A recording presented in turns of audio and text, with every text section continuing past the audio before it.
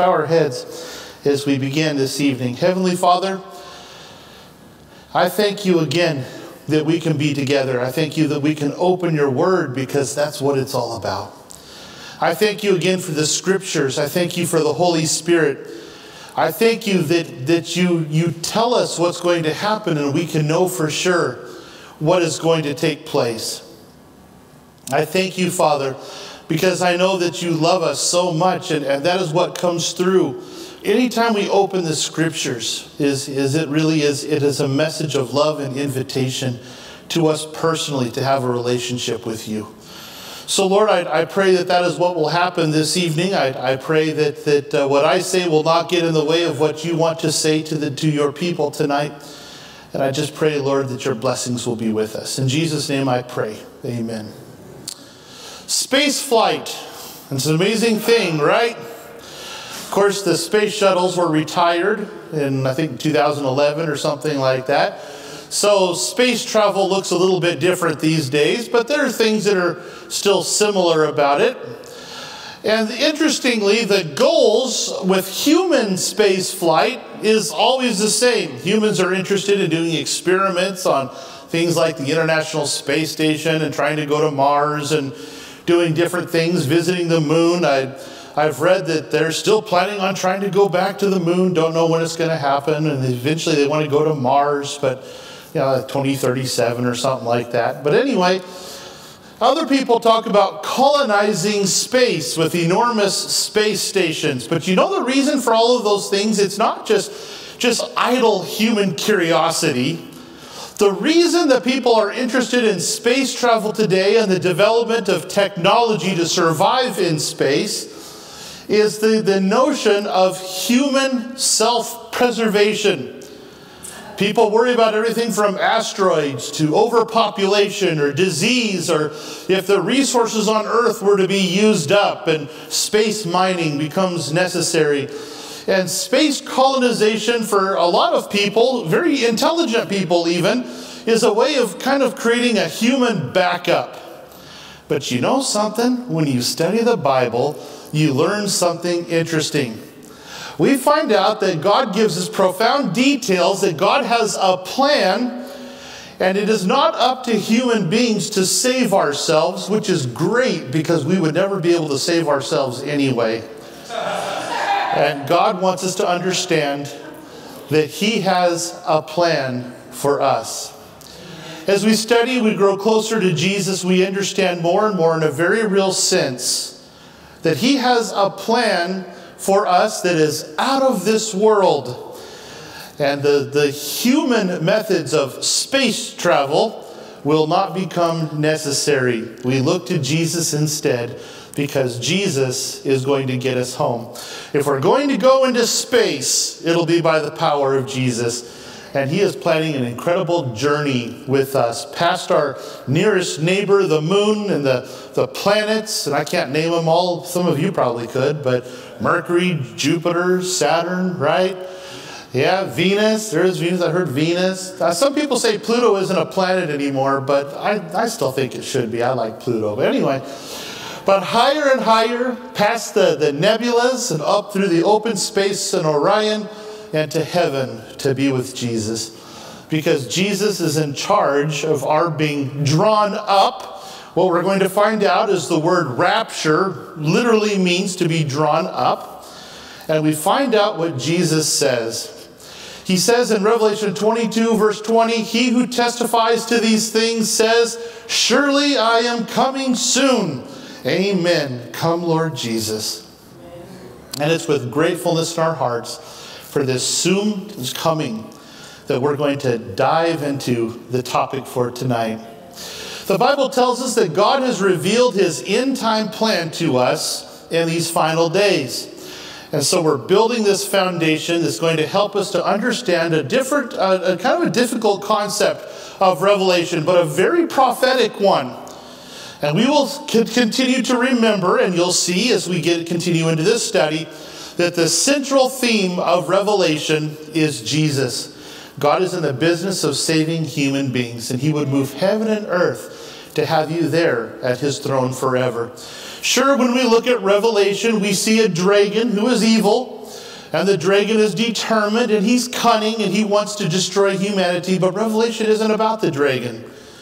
We see beasts, and they follow the dragon. They try to deceive humanity. They flex all the muscle they have, trying to pull God's people down and to deceive God's people and to place them under the influence and the power of the dragon. Terrible beasts, but Revelation certainly isn't about them. The great prophecies of the book of Revelation focus on Jesus and the second coming of Jesus. So let's jump in. Revelation 14:14. That says, "Then I looked, and behold, a white cloud, and on the cloud sat one like the Son of Man, having his head a golden crown, and in his hand a sharp sickle." Well, when the book of Revelation pictures the coming of Jesus, it pictures Jesus coming with a crown on his head as a king. Jesus has always shown that he comes as King of Kings and Lord of Lords. And what we're going to find out, I'll just kind of give you could call this a spoiler alert if you want to, but what we're going to find out as we study the second coming of Jesus, that it's never silent. It's not a secret. Now, we know that when Jesus came the first time, it was comparatively low-key, but we remember that even then in Luke chapter 2, verses 8 through 15, that we see a glorious scene of angels appearing as a mass and praising Jesus for what he is doing. It's a powerful event. I'm sure the shepherds that were around Bethlehem that witnessed that event never forgot it as long as they lived. But alas, Jesus' first coming managed to escape the notice of some. And there were plenty of people who denied that Jesus was the divine Son of God. But Jesus was and is and always will be the divine Son of God. And he is coming again. And we are studying that event starting this evening. And we will find that when Jesus returns in his glorious second coming, it's not going to be low-key at all. Everyone will see and will acknowledge exactly who Jesus is.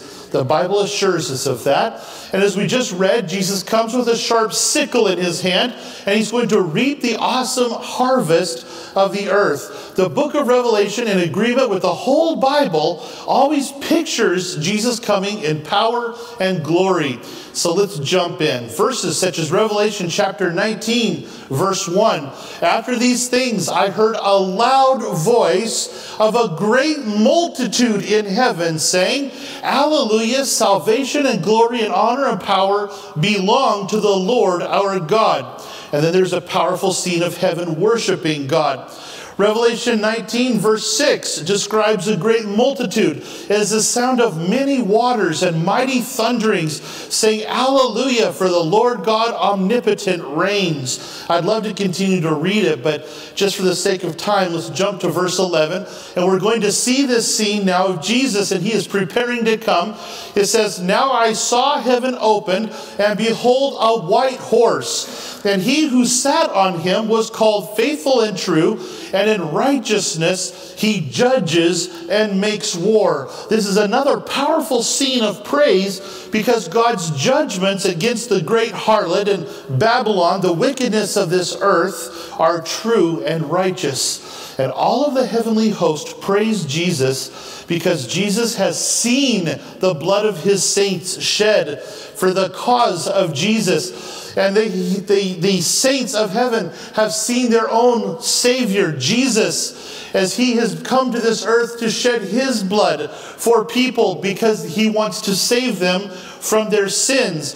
And the evilness continues and it grows worse and worse. And there's a praise in heaven taking place because Jesus is coming back as King of Kings, Lord of Lords, and as a righteous judge. He wants to bring an end to evil. Evil would seek to silence the people of God by force, by deception, by distraction, by whatever it can do. But now Jesus in his righteousness brings the conflict of Satan to an end. Now this doesn't mean that God is taking pleasure in punishment. We've read the verses about that before. But God is demonstrating to the entire universe that sin is in fact injustice against God and against his people. And God is taking all of the wrongs and he's making them right. The description continues in verse 14, Revelation chapter 19 still, verse 14. And it says, "And the armies in heaven clothed in fine linen, white and clean, followed him on white horses. Well, why does the Bible picture Jesus and this multitude following him on white horses? What does that symbol represent? Well, in the book of Revelation, a white horse is a symbol of purity, victory, and triumph. And Jesus is described as he comes with a crown of gold upon his head and he's riding a white horse. Jesus now is pictured as a victorious general. He has won a great war. He is pictured as coming and he has defeated all of the forces of evil. And he has overcome all of the nations of the earth. This is a scene in Revelation. And there's another scene, in Revelation 11:15 that shows this. And we're going to read that one as well. Revelation 11:15. The kingdoms of this world have become the kingdoms of our Lord and of his Christ, and he shall reign forever and ever. The coming of Jesus is not a quiet or a mysterious event. Jesus comes to reign over the entire universe. He is King of Kings and Lord of Lords. And that is the way his coming is always depicted. So we're going to introduce this foundational topic that we'll later build upon in another presentation, as I mentioned. And we're going to ask some very important questions. The first important question is, how will Jesus come back the second time? And another very important question, how can I know that I will be ready when he comes? Well, the Bible gives very clear answers to both of those questions. And ironically, as we answer the first question, it'll already do much to prepare us to answer the second question. So let's study the scriptures together. Remember in our previous presentation that we discussed that Satan is going to use some very cunning, very persuasive deceptions to try to lead people away from Jesus. And we acknowledge these deceptions and then we learn the truth from the Bible. The first one comes from the book of Luke. Luke chapter 17, verses 22.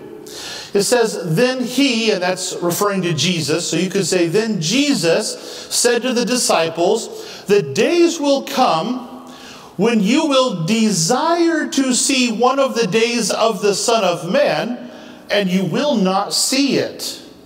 Well, what does that mean? It's Jesus speaking. Jesus is speaking to his disciples, but as we'll see in this study, the words of Jesus also apply to us in our day as well. I mean, we would certainly acknowledge that we don't see Jesus face to face today, right? But we do have a longing for Jesus. We know that the world needs Jesus, and we sure know that we need him.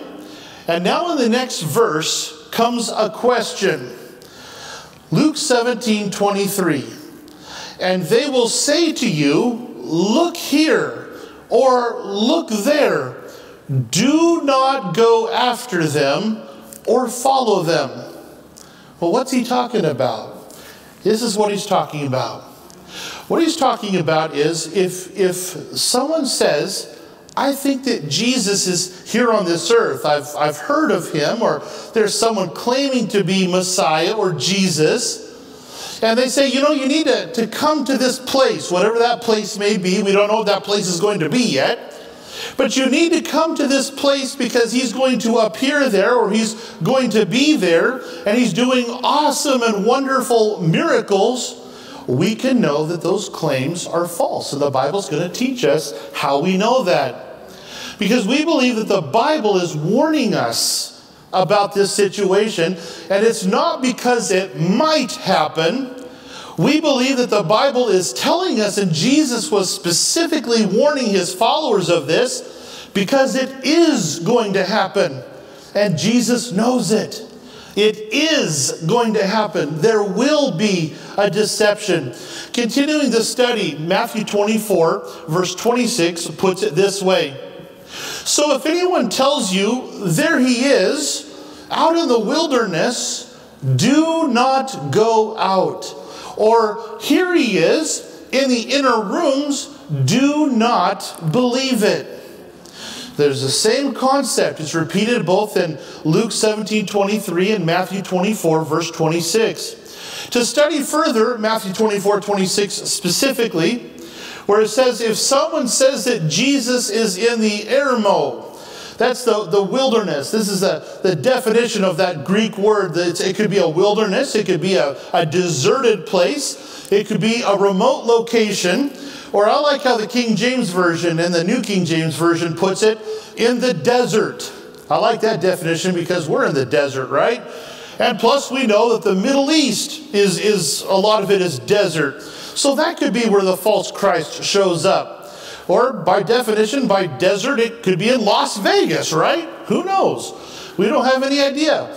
By any other definition, though, it simply means that it's going to be a deserted place. It's going to be somewhat of a remote place. It's going to be a solitary place. That's kind of what is being warned. Or it's going to be in the inner rooms. Some place that this is the key. I guess I need to mention this specifically. When they say the inner rooms, what that is teaching us is that you're not going to see this false Jesus unless you go to where this false Jesus is. Does that make sense? He's not going to just appear before you. He's going to be somewhere on earth, and you have to deliberately go to see him. The Word of God says if you hear that, and you will someday, don't believe it and don't even go. Don't even go. If someone is inviting you, hey, you got to see this. It's really awesome. Say, nope, Word of God says that's not true. Don't get curious. It's going to be very compelling. It's going to be very cunning. It'll be very persuasive. The Bible promises us that. But that's why the Bible is here, is to protect your mind. Don't go running off after them. Even if they say that he's in Jerusalem and he's doing wonderful miracles, we've got to refuse to believe it. And the Bible tells us why. The Bible says something very remarkable that we don't want to miss. It's from Matthew 24:24. And it says, "For there shall arise false Christs and false prophets, and shall show great signs and wonders, insomuch that if it were possible, they shall deceive the very elect."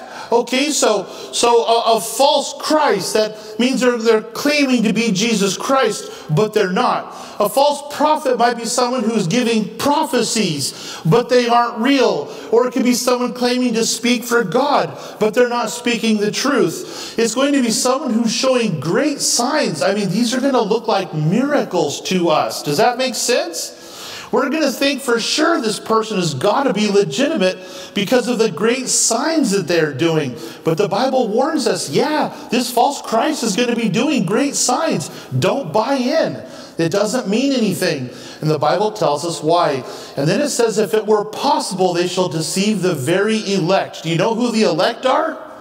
The elect are those who are called by God. Now, God wants to call everyone, though, doesn't he?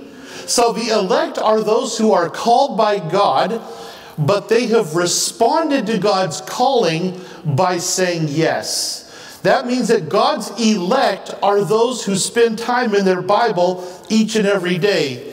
God's elect are those who put him above everything else in their lives. God's elect are those who do not want to be deceived because they want God to teach them the truth. They want the Holy Spirit to lead them into all truth, and they're very sincere about following God. That's who God's elect are. And this verse warns us that it'll be so convincing that even God's elect, if it were possible, would be fooled by it. And that's why God says, don't even go. Don't get curious. Don't listen to it. Don't believe it. Stay at home and read your Bible.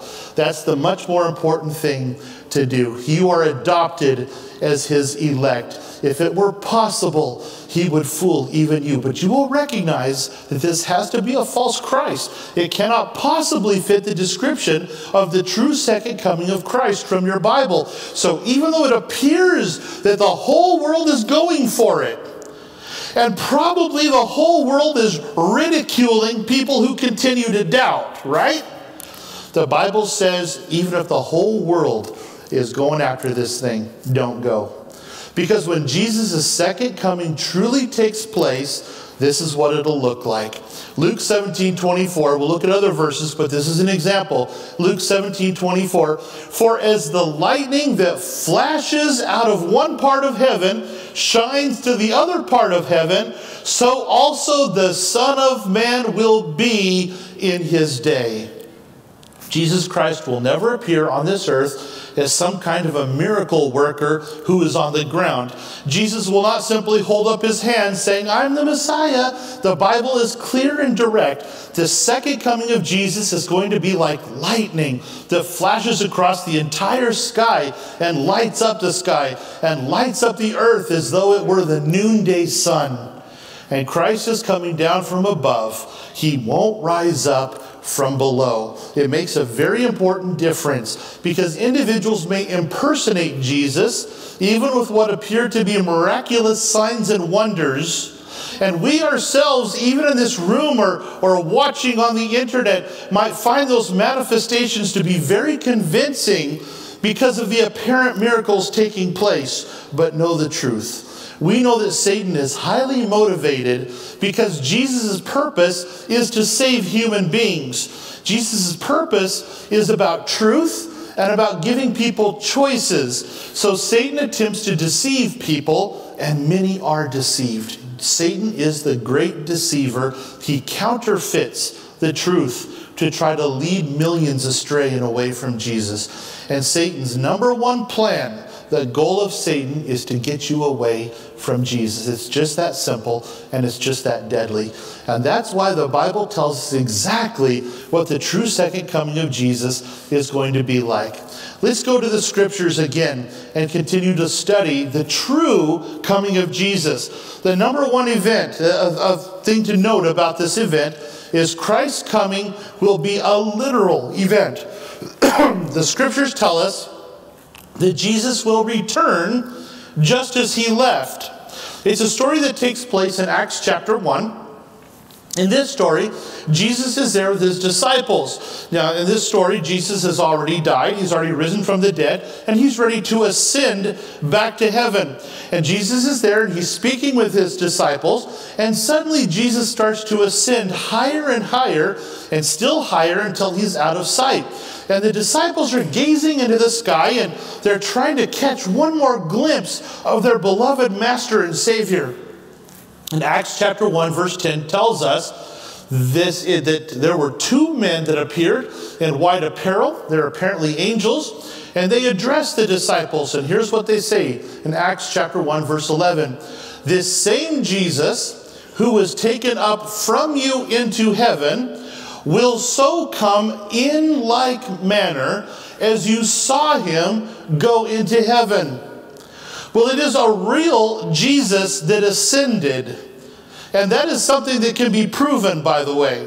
I don't know if you have ever studied into this. If you never have, it's fascinating.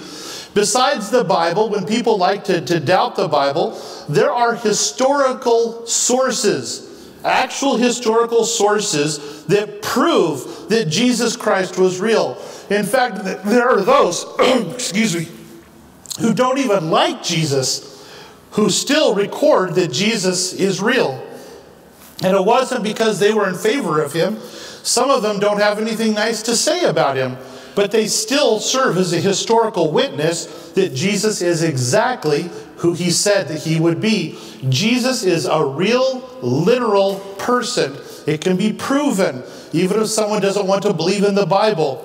So it is a real Christ that ascended to heaven, and it will be a real Christ who will come back to this earth. There's absolutely no doubt about that. Christ's coming will be a real, literal event. Second, there's something else that the Word of God wants us to know about the second coming of Jesus. And that's that the second coming of Christ will be a very visible event. We just read about it looking like the lightning shining from the east to the west, right? Across all of the sky. But there's an awesome truth in Revelation 1 verse 7. And it tells us, "Behold, he is coming with clouds, and every eye will see him. Even they who pierced him, and all the tribes of the earth will mourn because of him. Even so, amen." It's not just a few people. It's not just a few select individuals. Everyone is going to see Jesus. And we're going to learn a lot about the coming of Jesus and what that's going to look like. The resurrection of both the righteous and then the resurrection of the wicked, or those who don't love Jesus. There's going to be a lot more that we're going to study about this, but we believe that the Bible makes it abundantly clear that every eye will see Jesus, all the tribes of the earth. There will be some people who will be very unhappy to see Jesus, but it's clear that there's nothing secret about the return of Jesus. So Christ's coming will be a very incredibly visible event. The Word of God also has something else fantastic to say about the second coming of Jesus, and that's that the coming of Jesus will be an audible event. We're going to hear it too.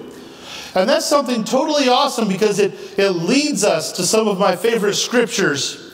We go to 1 Thessalonians chapter 4, and it describes the coming of Jesus.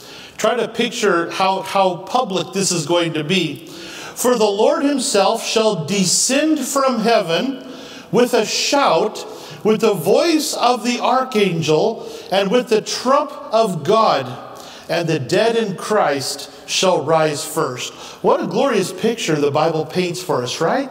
I can't wait for that. But I believe that that's going to be a very awesome, very loud event. Thousands of angels. The Lord himself descends from heaven with a shout. It's a shout of triumph. There's the voice of an archangel, and there's the trumpet of God. It's a trumpet blast of victory. And if you want to know how loud it is, the Bible tells us. The Bible reminds us that the dead in Christ shall rise first. Have you lost someone? Have you rested someone in their grave? Maybe a family member, a mom or a dad or a grandpa or a grandma or a sister or a brother or a friend. God has not forgotten them. It's never left the mind of Jesus how much you miss them and want to have them in your arms again. And Jesus' shout of victory and the blast of his trumpet will awaken those who have been separated from us by death, and they will rise. The Bible tells us that. We just read it. The Bible tells us all about it. I can't wait for that study. We're going to study this more. There's some very important prophetic truths about that. But there's no other hope that has ever been like this moment in time when the curse of death is officially eradicated, is destroyed. And the scene continues to be described in verse 17. Then we, which are alive and remain, shall be caught up together with them in the clouds to meet the Lord in the air. That's important. We will meet with our loved ones who have passed away before, and we will meet them in the air when we meet Jesus. I believe the scriptures are worded this way on purpose. When it says we will be caught up, that is a rapture, right? We'll be drawn up with our loved ones. And then the verse, 1 Thessalonians 4:17, finishes this way.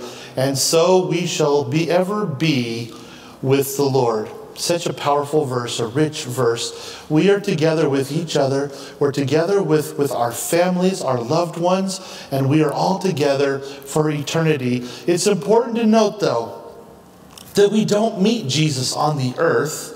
The Bible was very specific about that. We are caught up in the air to meet the Lord in the air. We're not going out somewhere on this earth to see Jesus. Jesus is descending from heaven, and he's coming to us, which perfectly explains again why the Bible says in Matthew 24:26, therefore, if they say to you, look, he is in the desert, do not go out. The Bible says Satan will masquerade as Christ, working mighty miracles. The Bible says don't even go. Because when it's the real Jesus who has returned, he will come streaming down the corridor of the sky. There's no faking the way that Jesus is going to come in his clouds of glory. Truly, Christ's coming will be a glorious event, and it's something that Satan cannot reproduce. And we will know that we are seeing the real Jesus, and that he is returning for real when we hear him shout, when we hear his trumpet of victory, and we see the graves breaking open. And as Revelation 20 verse 13 puts it, and the sea gave up the dead which were in it, and death and Hades delivered up the dead which were in them. And they were judged, every man according to their works. Just to clarify, we usually just say Hades, but the true pronunciation is more Hades, and it literally means the grave or the place of the dead. Sometimes people equate it simply with being hell, but that is actually not correct. It's used interchangeably, but that's not the case as we're going to continue to study in the future. But the point remains this: the graves break open, and people who have passed away come out of their graves. And they raise up in the air to meet Jesus in the air, according to 1 Thessalonians chapter 4. And then we start to rise off of the earth and we meet them in the air. That's when we will know we are seeing the real return of Jesus. And as we meet Jesus in the air, Jesus removes us away from this world, always to be with the Lord. Don't be fooled by anything less. The Bible is clear about the true coming of Jesus. The Bible brings no secret coming of Jesus into view here. No, instead, every eye will see him, whether they are happy about that or not. It looks like in that picture he's not terribly happy about it, right? But there are two classes of people on this earth. That's what we find out. I've talked about this also. You know, human beings are really good at dividing and subdividing themselves into categories and groups by race and by their class, how much money they have, right? People are great by political affiliation. But the truth is there are two groups of people on this earth: the redeemed and the lost. That's it. That's all that matters. Human beings are all the same. The only thing that makes a difference is whether or not we have a relationship with Jesus Christ. That's it. All other divisions of humanity are completely false. And it's important to note that when Jesus comes in his clouds of glory, when we go to heaven with him, there are no do-overs. There are no second chances. The time to choose Jesus is right now. This evening, wholeheartedly, with an undivided heart. And we will be fully ready when Matthew 24:30 comes to pass. And it says, and they will see the Son of Man coming on the clouds of heaven with power and great glory. So just for clarification, let's summarize the events. What happens when Jesus comes? Here we go. Number one, seismic upheavals. First, there will be a huge upheaval. Mountains and islands will be moved out of their places, and a great earthquake will shake this planet. In the last presentation, we discussed these events in connection with the plagues or the bowls of wrath of God, right? And especially the seventh bowl or plague was describing the scene of Jesus coming. And it was a huge destruction of the earth that took place. So that's the first thing that happens. And then the second thing that happens is that the righteous dead are raised. Remember, we just read that from 1 Thessalonians chapter 4, letting us know that the dead in Christ shall rise first. So all of the people who love Jesus, who have a relationship but have passed away, they're in their graves, and they hear the trumpet of Jesus. They hear his shout of victory, and they rise up to eternal life. And they raise up and they meet Jesus in the air. The next thing that happens then is that we learned that our bodies are changed. Those of us who are still alive, that we meet up and meet with them in the air, with our loved ones and with Jesus. 1 Corinthians 15 verses 51 and 52 talks more about that. And we're going to save that for a future presentation. But it describes how we're changed in the blink of an eye, and that we receive new bodies. It's awesome. I can't wait to share that with you more. But the next event then is immortality is bestowed. Immortality is bestowed. That means that we will be given the ability to live forever. God warned us with the human family before Adam and Eve fell that if they ate of the tree of knowledge of good and evil, that they would surely die, right? We remember that the wages of sin is death. We know that death exists as a part of our lives, but it won't anymore. He will give us the ability to live for eternity. That means that we will have eternal life, and we will know that. Then we know that the wicked living are destroyed. Now, I won't say that this is exactly in this particular order. I think it's very likely that during the seismic upheavals that there will be many who are probably destroyed during that time as well. But the point of putting it in the list now is to make sure that it is clear that there are not wicked people who continue to live on the earth after the righteous, after those who love Jesus, have been taken away to go to heaven with Jesus. Does that make sense? The world will not continue business as usual without the righteous there. The wicked will not be alive after the righteous have been raised from the earth. And there will be a lot more descriptions of this. But we see this in Revelation chapter 6 as an example. It says, then the sky receded. Okay, so that's another description of Jesus coming.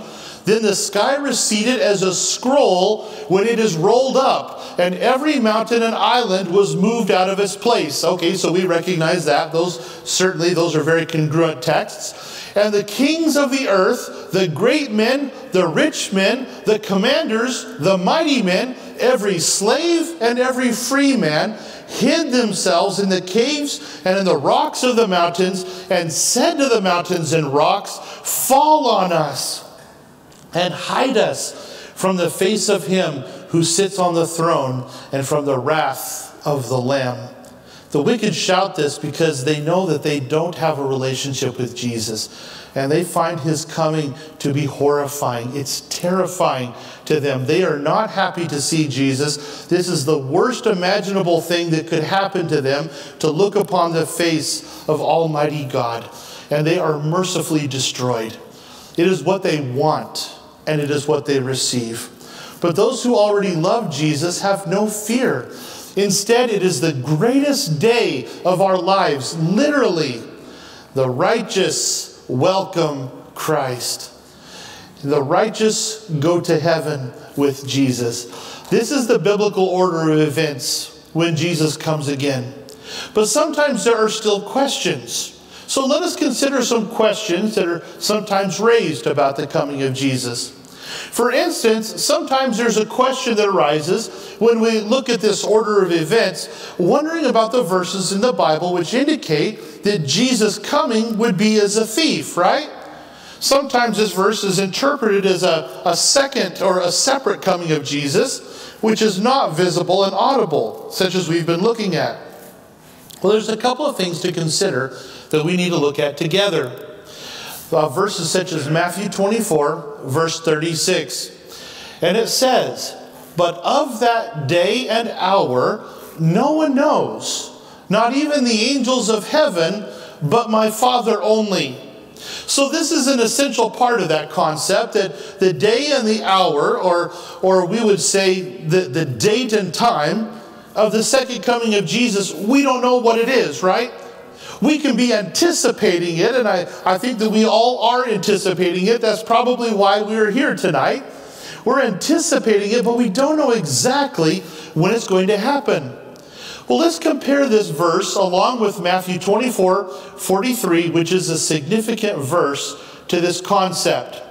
It says, but know this, that if the master of the house had known what hour the thief would come, he would have watched and not allowed his house to be broken into. Well, that kind of makes sense, doesn't it? If we knew that someone was going to try to break into our home, we'd want to be ready for that, right? Maybe we'd have extra locks on our doors and windows. Maybe we already would have contacted law enforcement in advance or something like that. But the key is we would likely do something in preparation for this event that we would not do as a normal part of daily life, right? Does that make sense? Like if we when we go to bed, we lock the door and kind of whatever, go to bed.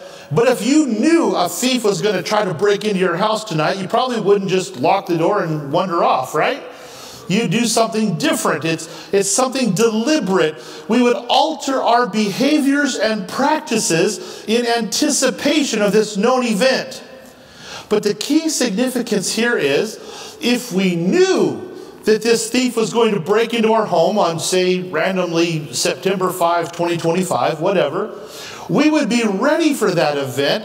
But at the same time, at least for some of us, if we knew that that event wasn't going to take place until 2025, we still wouldn't worry about it until it was about a week before or something like that, right? Well, it's the same thing with the coming of Jesus. That's what he's making a point about. He's making a point that Jesus comes as a thief in the night, and you don't know when that's going to be. Because there are some of us, some procrastinators, sometimes I'm a procrastinator, I'll admit it. There's some of us that if we knew Jesus wasn't going to come until then, some of us would not significantly alter our behavior right away until we got closer to that time. Does that make sense? And that was the very important point that Jesus was making. This is a very important point to Jesus. And that is his relationship with us. Jesus is saying, don't waste your time and your resources and your energy on trying to figure out exactly when I'm coming. Be ready for my coming right now, today. Now, why would Jesus say that? Because being ready for Jesus and being ready for his coming means that we have a close relationship with Jesus, right? We understand that. It means that we spend time with him. It means that we prioritize him in our lives. It means he's number one. And guess what? Jesus wants you to have that relationship with him today. Jesus does not want you to hold out for a later time and date before you turn your life over to him fully. If we're anticipating a date, then we might procrastinate. But imagine what we will miss out on by not having a relationship with Jesus today. He wants us to have it right now. So amazingly, we actually harm ourselves by not making the complete decision to turn our lives over to Jesus right now. That's why it's so important that we understand that when we compare the second coming of Jesus to the coming of a thief in the night, it refers only to the time and not at all the manner of the second coming of Jesus. Matthew 24 verse 44 speaks to this when it says, "Therefore, you also be ready, for the Son of Man is coming at an hour you do not expect." And then I had to save this one for last. Peter really kind of sums it up in a helpful way, and I think it's the best verse to tie it all together. He did an awesome job of this in 2 Peter chapter 3, verse 10, when he really just ties it together. And he says, "But the day of the Lord," we understand that's the coming of Jesus, right? "But the day of the Lord will come as a thief in the night, in which the heavens will pass away with a great noise, and the elements will melt with fervent heat. Both the earth and the works that are in it will be burned up." So Peter sums it up by saying, it's going to be like a thief in the night, according to the time that Jesus comes. But when he comes, it's going to be anything but a secret when he gets here. As we can see, the Bible explains itself. Another question sometimes arises, though, when the scriptures remind us that, referring to individual people, that one will be taken and the other left. So let us also take a look at this passage. The reference is Luke 17, verses 34 to 36, and here's what it says. I tell you, in that night there will be two men in one bed. The one will be taken, and the other will be left. Two women will be grinding together. The one will be taken, and the other left. Two men will be in the field. The one will be taken, and the other left. Well, what is most helpful in this case is a little bit of context. And that is because earlier in the very same chapter, Jesus had already compared his own second coming to the days of Noah. And here's what he said, Luke 17:26, "As it was in the days of Noah." So what do we understand when we compare the words of Jesus to the days of Noah, as Jesus himself did? Well, in the days of Noah, we very easily understand that because of Noah, God's follower, the people of Noah's day were warned of the soon coming complete destruction that was to come upon the earth, right?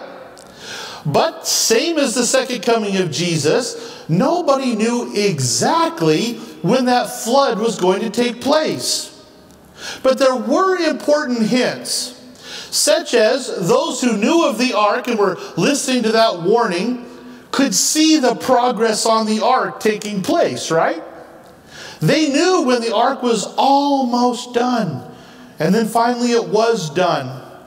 And the animals were divinely led into the ark by the hand of God himself. At no time did God ever say exactly when the flood would come, but there were hints that were too obvious to miss. Still, there were some who were very surprised when the flood came, and they weren't ready. Whether the flood was being anticipated by people or not, still, we would say that the destruction of the flood on the earth was not at all a secret, right? Not at all. This means that each person was given an opportunity to make their decision either for life or for death. And in the days of Noah, there was a choice. Either people got on the ark and were saved, or they chose not to get on the ark and they were not saved. 2 verses later, Jesus also compared his second coming to the days of Lot. Here's what Jesus said, verse 28. Likewise, as it was also in the days of Lot. Well, what happened in the days of Lot? That's when the city of Sodom and Gomorrah, and we have a story specifically of Lot because he lived in Sodom, and it was completely divinely destroyed by God raining down fire on the city, right? Well, there were 2 choices to make. 2 choices. Either you leave Sodom and you live, or you stay in Sodom and you die. You're lost. 2 classes only. One was saved, the other was lost. Jesus wants to be absolutely clear that today the same choice is being made. When the destruction of Sodom took place, there was nothing secret about the destruction of Sodom, was there? I'm sure that it's something that could be seen for miles and miles around. But Jesus was making a very important point. You don't know when he's coming. And you can't always tell who is ready and who is not. But even as the followers of Jesus are being drawn up to him, those who don't love Jesus will be pleading for the rocks and the mountains to fall on them so they won't have to face Jesus. But it doesn't have to be that way. Our relationship with Jesus is what really matters. And crucially, there's no second opportunity. The time to get serious about your salvation is right now, this evening. Christ's coming will be a literal, visible, audible, glorious, amazing, joyous event. And the coming of Jesus is going to be very soon, and I can't wait. Can you imagine?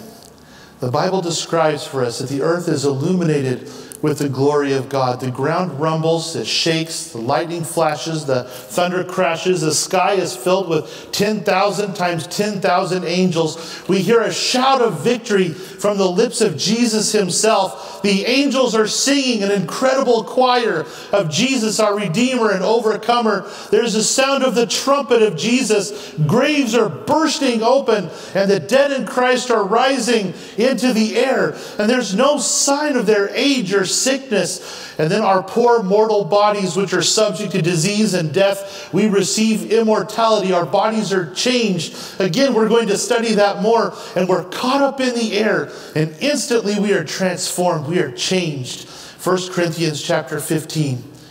And we radiate with health and joy and gladness and happiness. And we cry out with the words of Revelation 15 verse 3, which is, "Great and marvelous are your works, Lord God Almighty. Just and true are your ways, O King of the saints." And families are reunited, husbands and wives and babies and children, grandmas, sons, daughters, friends. grandpas, people from all ages together, shouting, "Behold, this is our God. We have waited for him, and he will save us. This is the Lord. We have waited for him. We will be glad and rejoice in his salvation." And we are so close, friends. We are on the edge of eternity. This world simply cannot continue on as it has. It's like we're watching the ark being built right before our eyes. The ark is eventually going to be done. God's followers are still being led by his divine hand. But I don't want this world to keep on going any longer. Do you? I want it to end. Jesus told us in John 14:2-3, "I go to prepare a place for you. And if I go and prepare a place for you, I will come again and receive you to myself, that where I am, there you may be also." There's only one thing that can satisfy today and forever, and that is Jesus Christ. And I'm looking forward to that day. This is what Revelation is all about. And I say it again, Jesus would move heaven and earth to have you there. There's nothing in this world worth missing heaven for. It's not a fairy tale. This is reality. And sometimes we have to think about that, don't we? Because we're used to being exposed to things like TV shows and movies, and the world of make-believe almost melds with our world of reality so closely that sometimes we have to stop and think, this is reality. This is going to happen. We are going to see Jesus come with our very own eyes. We are going to hear him with our very own ears. This is coming soon. And we are in the right time and place to be studying the scriptures about Jesus. And I want to ask you to respond to Jesus this evening by saying, "I choose to place my affections upon Christ rather than the things of this world, so that I will be ready for the soon appearing of Jesus, when every eye will see him." Let's bow our heads together. Heavenly Father, I thank you for the promise of Jesus coming. I thank you that you described this event for us so vividly, that you will come as a victorious general. You will come in righteousness. You will come in purity. You will come to do the right thing in a world that does the wrong thing. You have overcome this world, and you invite us to be part of you for eternity, in your kingdom for eternity. And Jesus, I pray that that is the decision that each one of us will make. As each one of us is here, and our heads are bowed and our eyes are closed, and we are praying before you, Lord, this is a prayer that I make to you, and I pray that each one of us individually will speak to you now, just between our heart and yours, individually. No other person needs to be involved in this.